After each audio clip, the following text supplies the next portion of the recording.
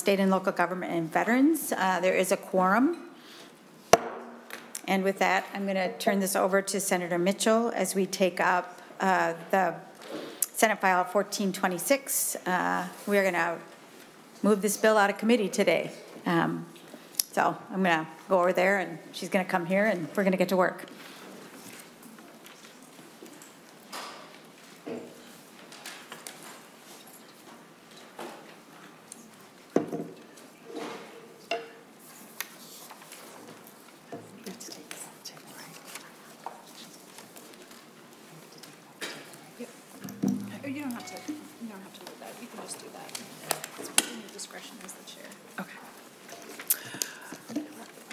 Okay, so we will be taking Senate File 1426 off the table.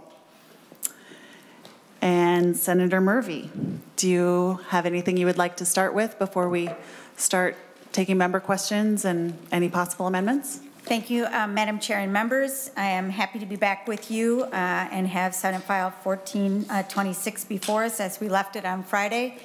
As you'll recall, we did a walkthrough of this proposal, which is the State and Local Government Finance Omnibus Bill, and we took public testimony today in this meeting period. Our job is to debate the bill, amend the bill if we choose, and send it on its way to the Finance Committee.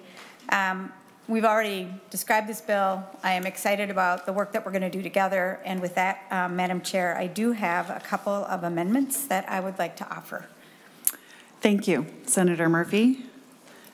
Senator Murphy, what amendment would you like to offer first? I'd like to begin with the A10 amendment, please. Senator Murphy offers the A10 amendment. Members, the A10 amendment comes at the request of the staff at the MMB, the Department of Minnesota Management and Budget. And I'm going to describe it and then turn to our fiscal analyst to make sure that I didn't screw it up. But what we are doing essentially is moving a part of the funding from MMB, their ongoing funding. We're moving that and creating ongoing base funding for the Children's Cabinet. So we are moving money from the Enterprise Resource Planning Systems funding line in the spreadsheet and putting that into the Children's Cabinet, so the Children's Cabinet has ongoing base funding. This is a request from MMB, and I'd ask for your support and for our fiscal analyst to follow me, please. Madam Chair and members, that's exactly correct. There was some funding there was no funding in the tails for the Children's Cabinet, and this money is shifting some of the money in the tail for the ERP systems into that Children's Cabinet to create a base. Thank you, Mr. Erickson. Are there any member questions? Madam Chair, I would like a roll call on the amendment. Thank you, Senator Anderson. We will take the roll on the A10 amendment.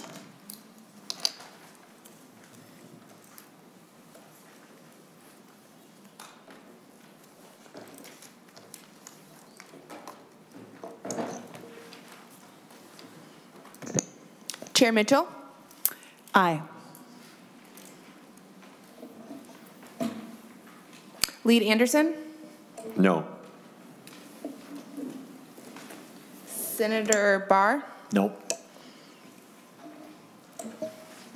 Senator Carlson? Aye. Senator Swedzinski? Yes. Senator Drazkowski? No. Senator Fate? Yes. Senator Gustafson? Yes. Senator Jasinski? No. Senator Curran? No. Senator Lang? Senator McQuaid? Yes. Senator Morrison? Yes. Senator Murphy? Yes.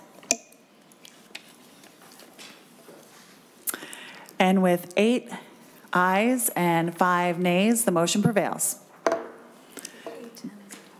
The A10 is adopted. Senator Murphy, do you have another amendment? Thank you, Madam Chair. I do have another amendment, the A28 amendment. Senator Murphy moves the A20 amendment. A28. I apologize, the A28 amendment. Thank you, Madam Chair. I know it's being distributed, and as that is happening, I will briefly explain the amendment. On Friday, late in the afternoon, I received a copy of the recommendations from the Compensation Council. The Compensation Council that meets regularly to make recommendations to the legislature about salary adjustments for constitutional officers, for judges, and for agency heads. If you look at the Compensation Council report, which is in your packet, they make a series of recommendations. The Committee on Judiciary and Public Safety will take up the question of compensation adjustments for the judges, but before us is an amendment, the A20 amendment, that would adjust salaries for our constitutional officers, which is in keeping with the report from the Compensation Council. I will remind you that the Compensation Council is a bipartisan group, and you will see the members who serve on that council. And if you look at pages 7 and 8 at the recommendations, you will see the recommendation from the Compensation Council for why it is important for us to consider the salary adjustments for constitutional officers. As I read through their recommendations, salaries of constitutional officers have only been increased once in the last 2 decades, the last time being a small cost of living increase in 2015 and 2016. If the constitutional officers' salaries had followed inflation, they would be 61% higher than they are today. I think that it is important that we consider the important work that they are doing and the work of this Compensation Council and their recommendations. It is also important to note that if we adopt this amendment, and when we adopt this amendment, that it doesn't change our spreadsheet, that the salary increases that are being recommended will be handled within the operating expenses of each of those agencies. And so there is no change in the spreadsheet to this. We are just, by our vote, saying to the agencies we support the recommendation of the council, allowing them to proceed in the timeline that is described in the amendment. And with that, I would ask for your support. Thank you, Senator Murphy. Members, do we have any questions on the A28 amendment?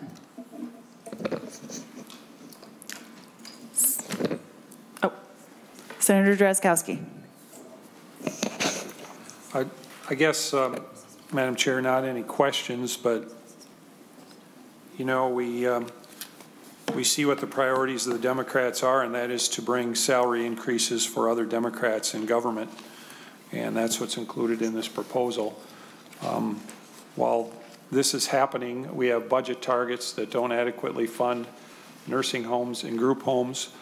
We have all kinds of mandates that are being placed on schools in this budget.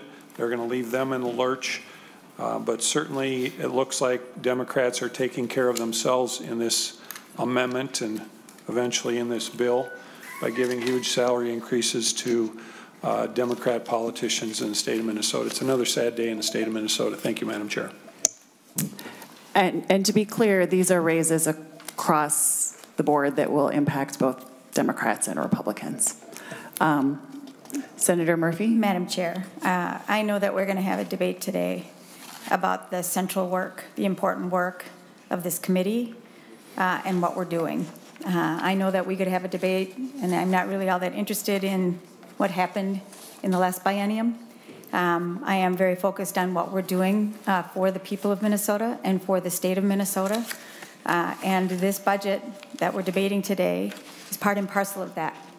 We can't say we are supporting the people of Minnesota and a government by and for the people if we're not willing to fund it.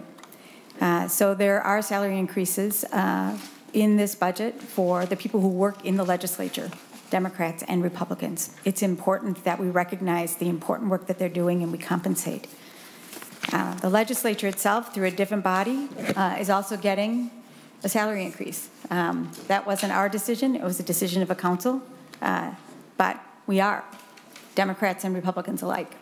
And I think it is important, and in keeping with that, that we also make sure that our constitutional officers, for the second time in 2 decades, see an adjustment in their compensation. That's why I support this.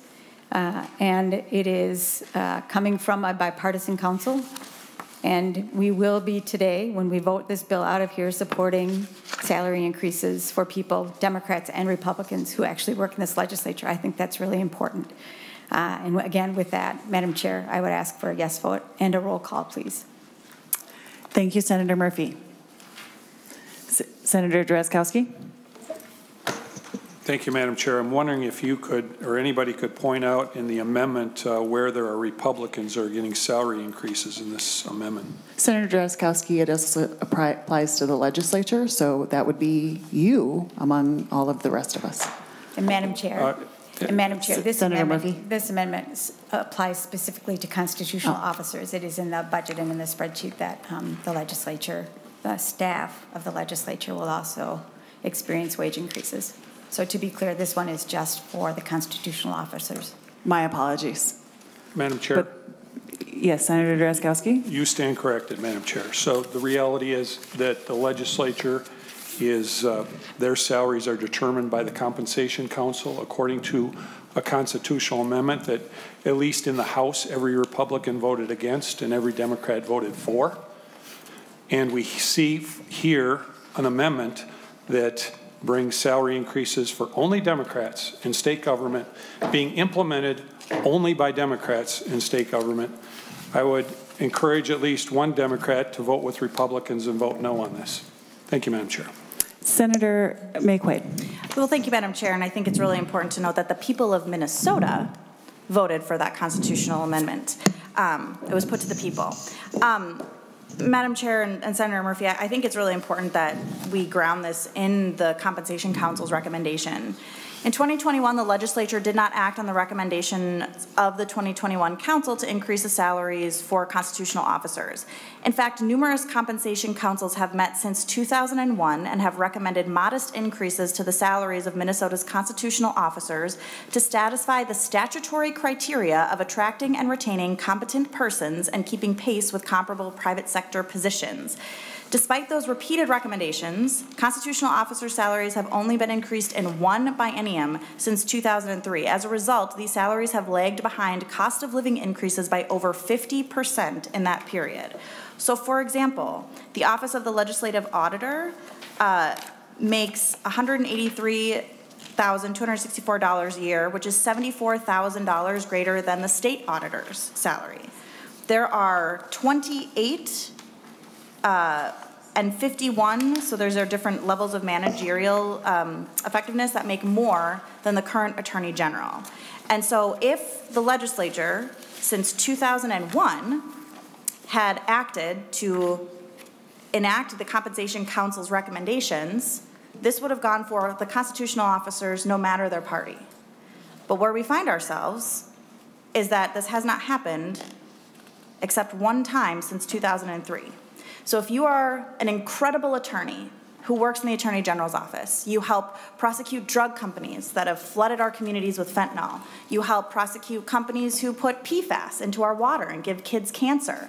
You protect consumers. You prosecute people who murder people. You help county attorneys put people in jail who have harmed people in communities, mothers, fathers, our brothers and sisters. Why would you ever take that talent to run for Attorney General someday of the state of Minnesota if you would get paid tens of thousands of dollars less to run the entire office? This is a normal thing that we should be doing to ensure that we have the best people in our positions and that they are compensated for the work that they do. And so I appreciate you bringing this amendment forward, and I want to apologize to the Compensation Council for our rampant ignoring of their recommendations since 2001. But today we will take those recommendations and we will take the work that they do seriously, that bipartisan group of people who come together to say, here is fair compensation for the work, the serious work that is being done by constitutional officers and the people in their office. And so I am a supporter of this amendment. Thank you, Madam Chair. Thank you, Senator Mayquade. Are there any other questions? Senator Drazkowski. Thank you, Madam Chair. I'm wondering if the author would clear it up for me. It looks like this is, it looks, Senator Murphy, as if this is a 16.5% increase in the biennium for the offices of the governor, the lieutenant governor, the attorney general, secretary of state, and the state auditor. Do I read that correctly? Senator Murphy. Thank you, Madam Chair and Senator Drazkowski. That is the math of this amendment. We are doing a lot of catch-up for people who have done a lot of damn good work for the people of Minnesota. Yes. Thank you, Senator Murphy. So, Madam Chair, Senator Drazkowski. thank you, Madam Chair. So, Senator Murphy, yes, 16.5% increase for those offices. And I heard discussion about attorneys and others in the Attorney General's office, and that's not part of this amendment. This amendment simply increases the salaries of those constitutional officers by 16.5%. It's interesting, and I do remember the discussion around the formation, not the formation, but the recognition of the Compensation Council in the Constitution, and as that came as a constitutional amendment before the people, and that happened, Madam Chair and Senator Murphy and members and others, back when Democrats had full throttle control of the legislature and the governor's office last time. That's when this came. And so the language, I don't remember it verbatim, but the language on the constitutional amendment that was posed to the voters said something to the effect of, shall we take the power to set their own salaries from the legislature and give it to an independent body? And that was a question. And, you know, the way that it was posed to the average voter would be, well, yeah, we don't want those people there to make that decision to raise their own salary or not. The average voter, of course, wasn't aware of the fact that the legislature had not been raising salaries and had been voting against salary increases, as Senator May Quaid chronicled quite well, which I think actually is a good thing. But instead, we recognized, many of us recognized at the time, that the Compensation Council was going to turn around and give tremendous increases to the legislature if they were given this authority by the voters in that amendment. And indeed, they were given that authority. I don't know what in our process could do a better job of truly communicating to people what they're voting on. But certainly in that case, I don't think the voters recognized that they were, in essence, voting for not only one, but multiple and probably perpetual salary increases for the legislature. But here we see it again, the Democrats voting for more salary increases like they did for that constitutional amendment back in 2013. And we see a 16.5% increase for Democrats, voted on by Democrats, and signed and put into law by Democrats for themselves. Thank you, Madam Chair. Senator Murphy? Okay. Seeing no other questions, we move the A28 amendment. A roll call has been requested.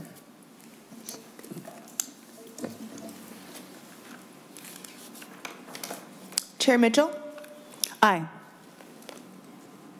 Lead Anderson? No. Senator Barr? No. Senator Carlson? Yes. Senator Swedzinski? Yes. Senator Drazkowski? No. Senator Fateh? Yes. Senator Gustafson? Yes. Senator Jasinski? No. Senator Curran? No. Senator Lang? Senator May Quaid? Yes. Senator Morrison? Yes. Senator Murphy? Yep. With a vote of 8 to 5, the motion prevails and the A28 is adopted. Senator Murphy, before we go to more questions, I believe that was your last amendment. Yes, Madam Chair, that is right. And perhaps the last amendment for the morning. We can hope. No. Members, are there any questions or amendments to offer? Madam Chair. Senator Cran. Thank you, Madam Chair. I'd like to move the A21 amendment to the Senate file, or the delete all amendment 1426. Senator Curran offers the A21 amendment.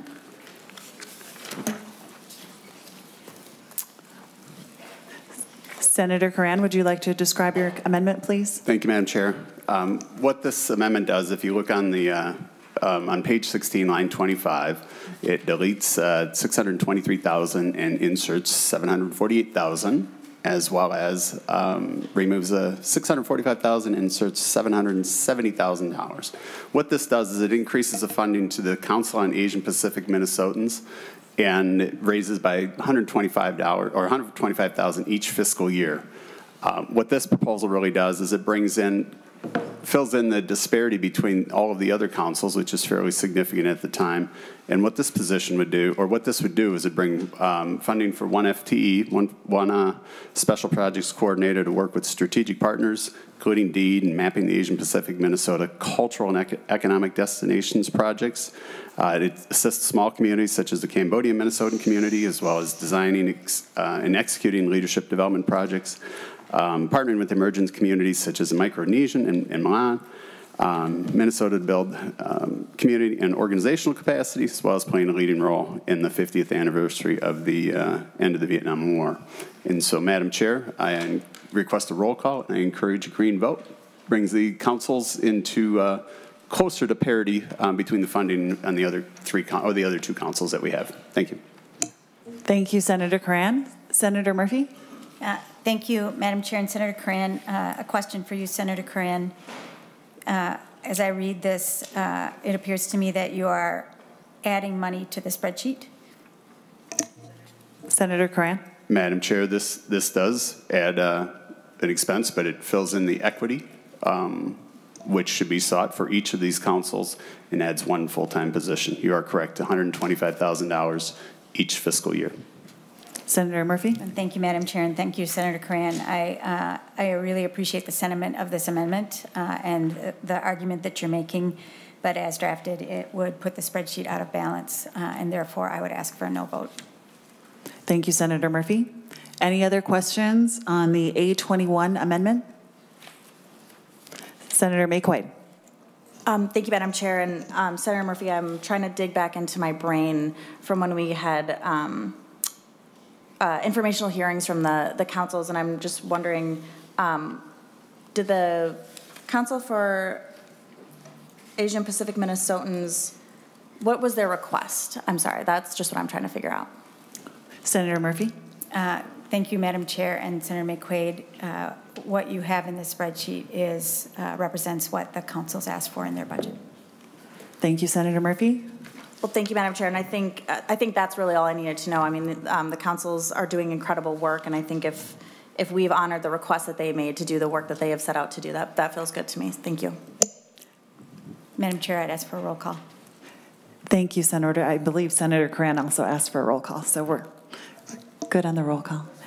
Any other questions? Okay, with that, Senator Coran moves the A21 amendment. A roll call has been requested, and also Senator Lang will be voting for the first time. He has just joined us. Senator Lang, when we get to you, if you could please appear on camera and also tell us where you are voting from, just this one time, telling us where you are voting from.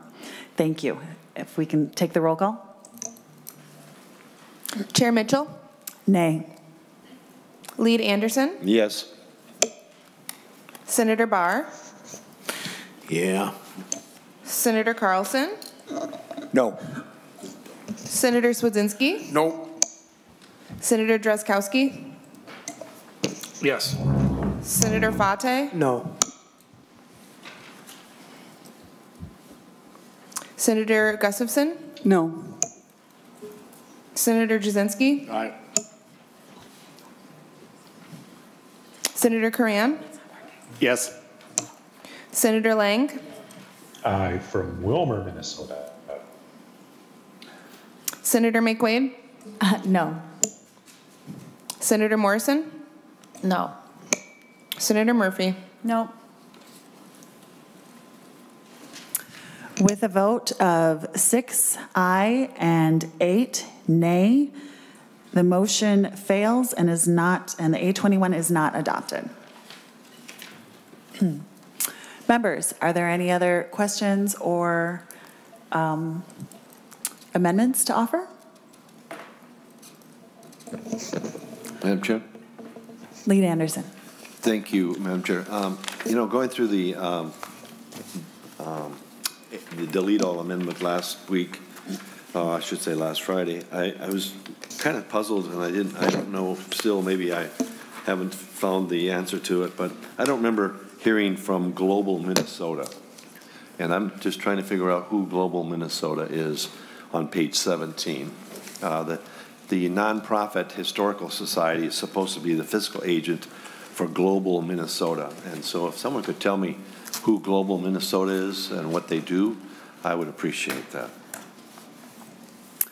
Thank you, Senator Anderson. Senator Murphy? Madam Chair, I'm wondering if someone from the Historical Society is here. If you could please come up.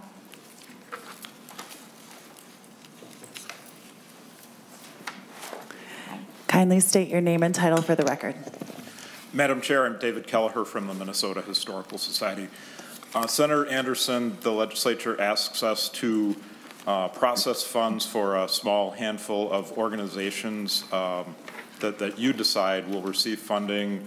Global Minnesota is one of those. I believe there are 5 in the bill: Farm America Military Museum, Air National Guard Museum. And Global Minnesota is an organization that promotes understanding of different cultures around the world and promotes visits from dignitaries and others from other countries. And we simply process the funds that you appropriate for that organization as well as the others. Thank you. Senator Anderson? So why is the legislature allowing a nonprofit to be a fiscal agent over other nonprofits? Mr. Kelter? Madam Chair, Senator Anderson, the Minnesota Historical Society is sometimes called a quasi-state agency. We were founded by the territorial legislature in 1849, and we've partnered with the state of Minnesota since that time. We carry out a number of functions that are in statute: historic sites, state archives, and others. So that's who we are. We're a partner of the state and sometimes called a quasi-state agency. Madam Chair. Senator Anderson? Madam Chair, so I guess then the other agencies that have been put in place, Department of Revenue, MMB, they're all partners. Mr. Kellner? Madam Chair, Senator Anderson, I think those are agencies that are set out in statute, in different statutes. We have duties that are set out in statute in Chapter 138 that describes how we're organized and the different functions that we have. Well, Madam Chair, I'm just, it's curious that we allow a situation like this to continue to allow, I think there should be a different creation of a new agency so that it's been defined by the legislature in statute other than just a quasi type of an agency doing this type of situation. So I'm concerned about that issue and being in our state statute, or in our, I should say, in this delete all amendment. Thank you. Thank you for the feedback, Senator Anderson. Thank you. Thanks. Seeing no other questions, or Senator Drazkowski? Thank you, Madam Chair. I'm wondering, I'm reading the section on the State Flag Emblems Redesign Commission. And as I understand it, Senator Murphy, the way it reads is, if this is adopted into law, we will have a new state flag. That's how I read this. And of course, the commission is developed and laid out in the bill, and then they report to the legislature, and that report then certifies their work, and that simply becomes the state flag. Am I understanding that correctly? Senator Murphy. Thank you, Madam Chair. And Senator Drazkowski, I reviewed that this morning, and what I understand the Commission's responsibility is to take up this issue, do a public engagement, public-facing debate around this flag, come to a conclusion about its design, and report that to us. Senator Drazkowski. Thank you, Madam Chair. So I'm wondering maybe if staff can help us, but the way I read that this operates is the commission is laid out in the bill. It gets adopted into law. The commission then is charged in statute with going through a process, and upon their report to the legislature, that decision becomes law. Is that a question? That is your question? Am I reading that correctly? Senate Counsel, would you care to step in? Madam Chair and members, yes, I think that's a correct interpretation of how it works in section, oh, I don't think this microphone works. Yeah, it doesn't work. It's got problems. Section 5, state flag to be as certified in the report as of May 11th, 2024. Thank you, Counsel. Senator Drazkowski, is that sufficient? Almost, Madam Chair. So I think it's important, members, to realize what indeed we're voting on. We're not voting on the option for this to come back to the legislature and then the next legislature to take or not take the recommendations of this commission. If this is adopted into law, that commission will reach a decision, and that decision will become the next state flag. I'm wondering, Madam Chair, I think one of the staff members, I want to make sure that people got a good look at this particular flag idea that I had earlier. It was, actually I wanted it on the screen, if we can put it on the screen. This. Yeah. I think it's sufficient to hand it out, Madam Chair.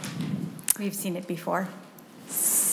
Well, Madam Chair, I wanted the public to be able to see it because it's such a good idea. It really is. Staff assured me they could put it on the screen this morning.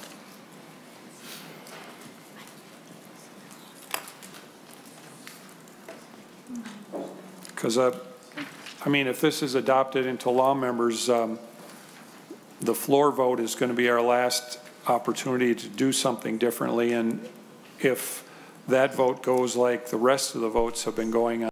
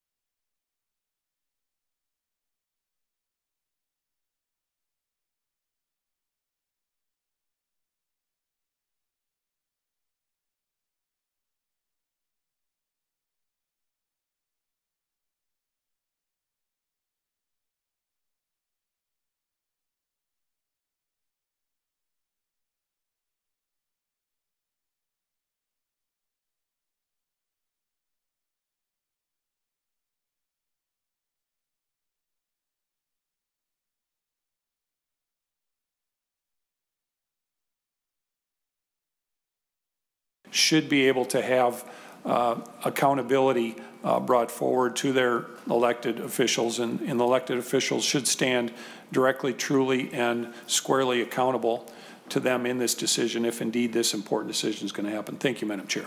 Thank you, Senator. Seeing no other questions, Senator Anderson? Madam Chair, on page 54, I have a concern that I don't remember us debating the damages, illegal molestation of human remains, burials, cemeteries, and penalty assessment.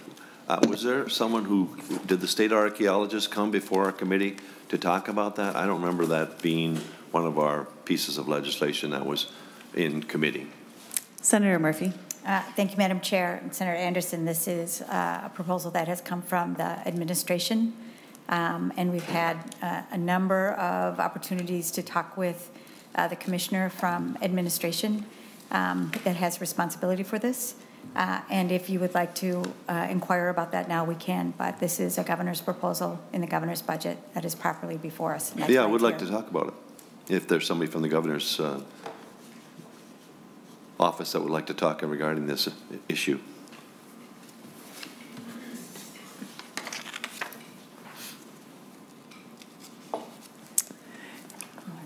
Thank you for joining us. If you could please state your name and position for the record. Thank you, Madam Chair. My name is Stacy Christensen. I'm Deputy Commissioner at the Department of Administration, and the department oversees the Office of the State Archaeologist. And are you able to answer the question a little bit about what this relates to? Madam Chair, if Senator Anderson, if you would just repeat your question. Senator Anderson? Madam Chair, I was just wondering what the purpose of this, what stimulated the governor to bring this forward? Where did it come from? Who made and who's in charge of this? Is the governor's office got some people that are going to be pushing this out? Or I see mentioned in here our state archaeologist that's going to be informed about it, but the archaeologist didn't come and talk to us about this. So I'm just wondering what the governor has in mind.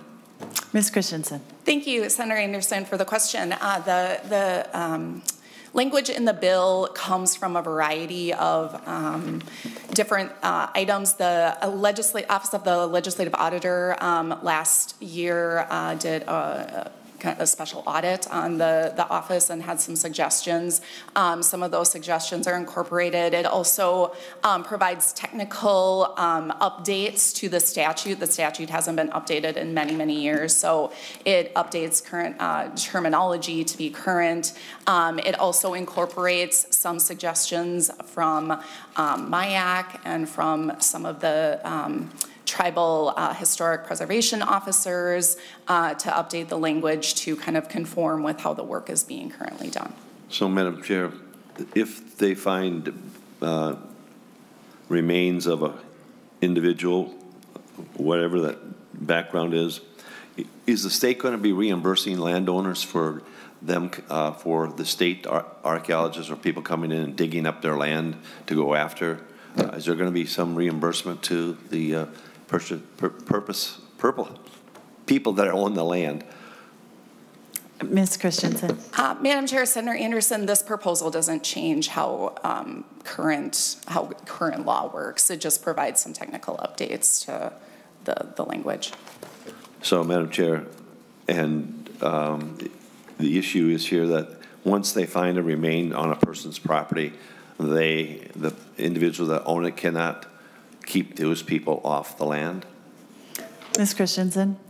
Madam Chair, Senator Anderson, I will have to look a little bit deeper into that particular question, but again, this particular language doesn't change how things currently operate with regard to that. Oh, Madam Chair, I've read that if remains are found on a person's property, that the state can send in their people and the individual owner cannot disallow that from happening. So it's almost like a trespass and not being authorized by the landowner or the property owner.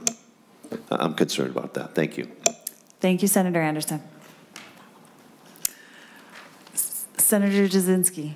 Thank you, Madam Chair. And just overall on a bigger picture, again, I've been involved in local and state gov for probably 30 years. And I went on Minnesota Department of Revenue's website and just looking at the budget, and this is the state budget we're looking at. And I pulled up the property tax levies we're seeing across the state right now in our different local governments. And cities, if you look at what they've done overall, they have an average of an 8.4% levy increase across the state this last year because they're doing our budgets just like we are. You look at counties, counties are at an average of 4.2% across our state. Again, townships, you get in townships, their increases are 3.7% increase across the state. You look at our school districts, average the school districts across the state, their levy increase is 6.3% increase. So these are all our local governments that are work across our state. And now we look at our state government budget, and we're seeing an increase of 39.7%. We're seeing increased spending by $445 million. Of that, $61.1 million is just in what we're calling maintain current service levels. I'm sorry, but this is just simply not sustainable.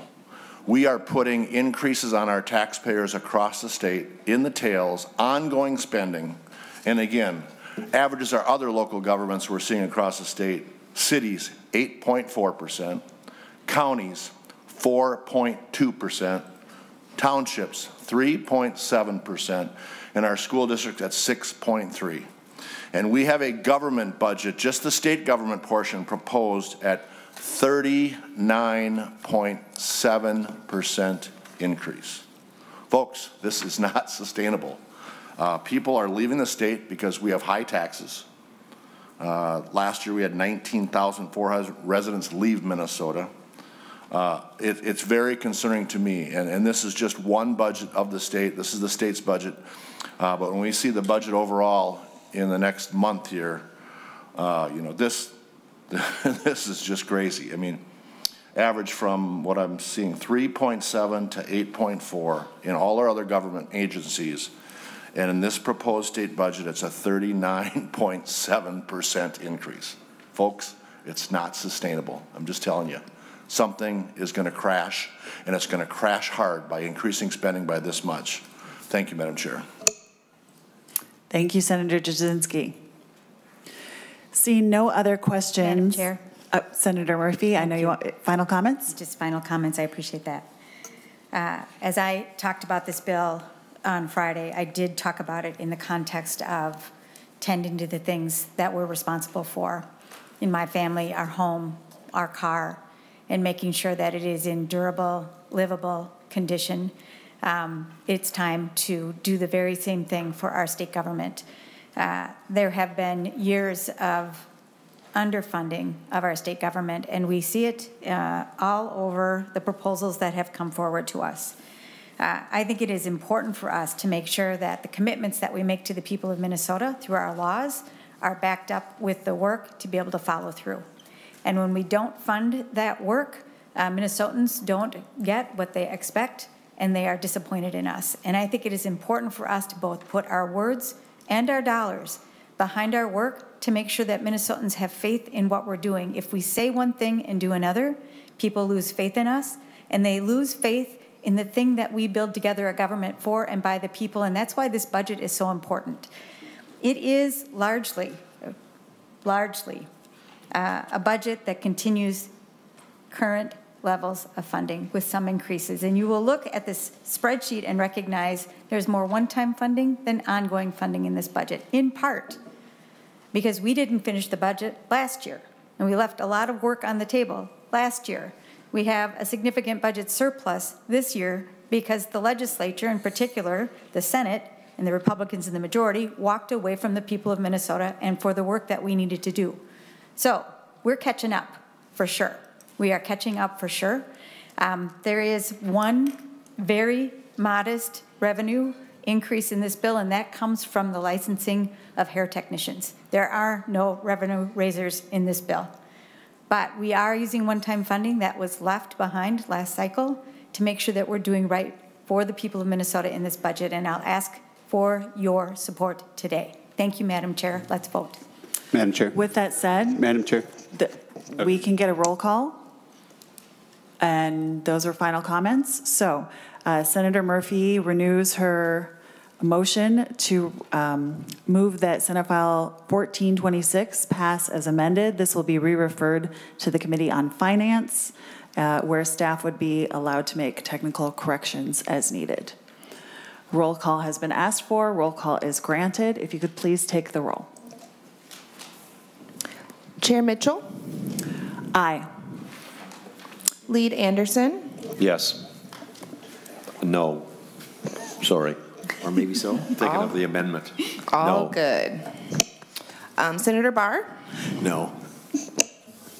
Senator Carlson, Yes. Senator Swazinski, Yes. Senator Drazkowski, No. Senator Fateh, Yes. Senator Gustafson, Yes. Senator Jasinski, No. Senator Curran, No. Senator Lang, No. Senator May-Quade, Yes. Senator Morrison, Yes. Senator Murphy. Yep. And with 8 ayes and 6 nays, the motion prevails and the bill passes. It will be moving to the Finance Committee with possible, as amended, where they can make those technical corrections if needed. Thank you so much, Senator Murphy. With that said, that is all of the business before us today. This meeting is adjourned.